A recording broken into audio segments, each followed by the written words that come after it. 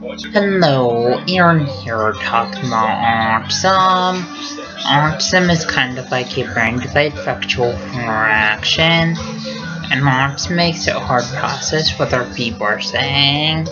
Also, autism makes it hard to process other people hugging, kissing, and autism makes it hard to process other people holding hands. Also, autism makes for people anxious from large crowds and loud sounds. And autism makes for people anxious wearing backpacks. Also, autism makes for people anxious when fire alarms go out of school. And autism makes for people anxious eating lunch in the school cafeteria.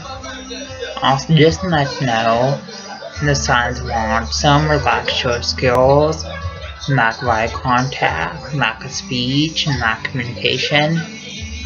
And when people act up in school, that's a sign of autism.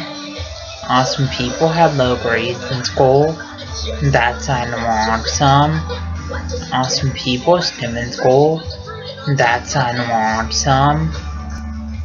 Also, stimming is kind of like hand flapping, and hand motion, hand movement, and hand fidgeting. And people with autism stim in school classrooms and stim walking out of school classrooms. They subscribe, rate, and comment.